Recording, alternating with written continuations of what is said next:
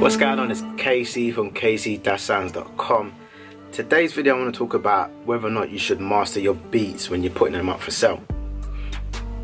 So I've seen a few videos where they're talking about beat makers putting their beats online and they're slamming the limiter, which makes it hard for an artist to work with the beat and mix and master it whenever they purchase the beat and trying to put their music out there.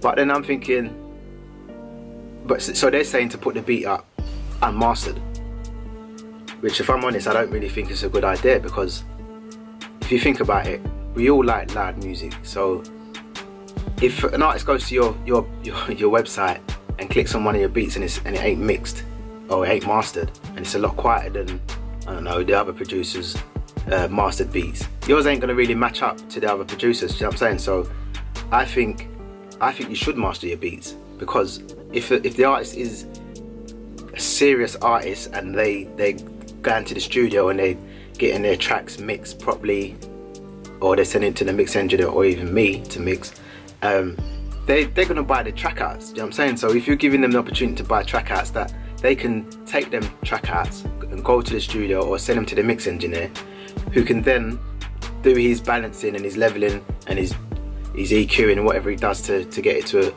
a polished sound, and then master it as one, rather than trying to master or mix and master a beat that's already been mastered. Do you know what I'm saying? But this, I don't think I'm trying to say that it's impossible to do that, because there's loads of songs out there where the artist has just got the mastered beat and their vocals have been mixed to that master beat and then it's mastered again. It's possible. It's definitely possible to do that. So all I'm saying is, put your beats up mastered. Some people might not agree with that, but yeah, I'm just gonna stick with that. Put your beats up mastered.